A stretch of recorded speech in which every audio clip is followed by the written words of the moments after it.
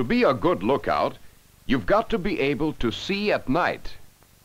That means learning an entirely different way of looking than you use by day. In daylight, you search the horizon by looking directly at it. But to see at night, you've got to shift your eyes slightly to look a little above the horizon. And here's why. The human eye sees by focusing images through its lens system onto its retina, which sends those images onto the brain. The retina is covered with many nerve endings. Some of these are sensitive only to bright light, but others are sensitive only to very dim light. Immediately behind the lens is a spot where only nerve endings sensitive to bright light are concentrated. So this spot, the fovea, sees objects most clearly in bright light. And in bright light, you look directly at objects to see them clearly. But when the light is very dim, this is actually a blind spot because it has no nerve endings sensitive to dim light.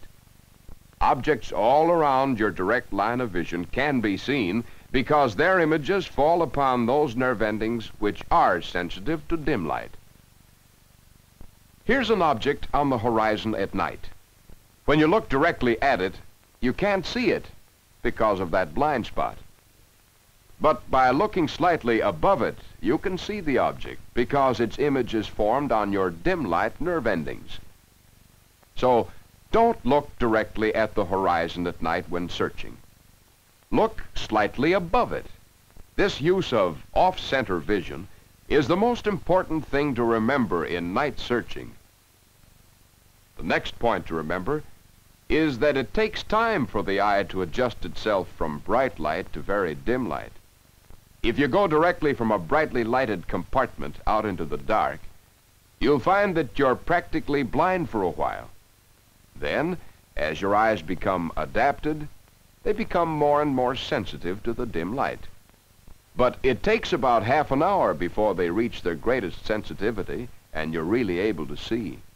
That means that if every lookout were to go on watch directly from a bright compartment out into the night, the ship would be practically blind for a good part of the first half hour. You can prevent this by preparing your eyes for darkness before going on watch. Those dim light nerve endings of the eye can't see anything in red light. So you put on special red goggles and dark adapt your eyes before going out. By wearing your goggles for half an hour, you literally keep your eyes in the dark long enough for them to reach their dim light sensitivity. Later, when you go out in the dark, it will take your eyes only a few minutes to reach their full sensitivity.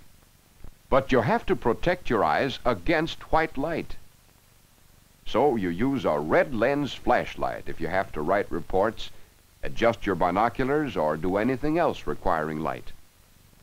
All illuminated dials and working lights in your ship are colored red to preserve your dark adaptation and keep the enemy from seeing them. If you have to go into a bright compartment from your watch out in the dark, you wear your red goggles to protect your eyes against the white light. Once you've learned to see at night, you'll pick up various ways of watching for signs of objects out there in the dark. One obvious way is to watch for silhouettes against the moon when it's low in the sky. Sometimes the reflections from a bright star may be interrupted by the bulk of a ship.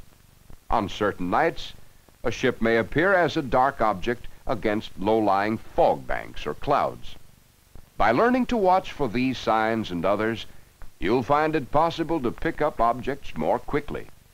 To be a good lookout at night, you've got to take care of yourself and your eyes. That means eating the proper foods. It means using your red goggles to adapt your eyes a half hour before going on watch, and then protecting them by using only red light to work by. It means wearing your red goggles to protect your eyes if you have to go into a lighted area. And above all, it means learning to see at night by using your off-center vision. Being a good lookout is a 24-hour responsibility. It's your job to be a good lookout by night as well as by day.